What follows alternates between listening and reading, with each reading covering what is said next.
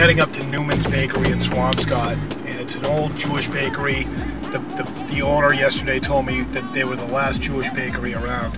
What's interesting is, in addition to Mattapan and Roxbury and Dorchester, there's a whole other Jewish community north and east of the city in East Boston and Chelsea, and kind of what they call now the Mystic River area.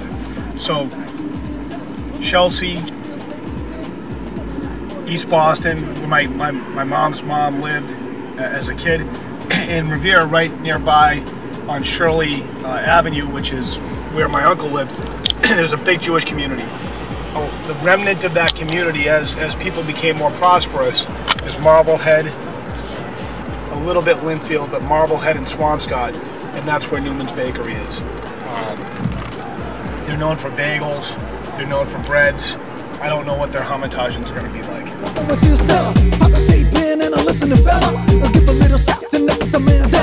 Now, get busy! The cookie dough, they give you a lot of food filling, very traditional.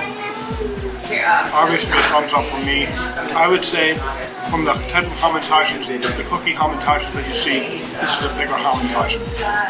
So, Newman's Bakery, if you're in the North Shore, you can get a traditional cookie hamentashen for Purim, and this one's got a thumbs up. I also have an apricot and some other varieties that I'm taking home, but this is what I'm eating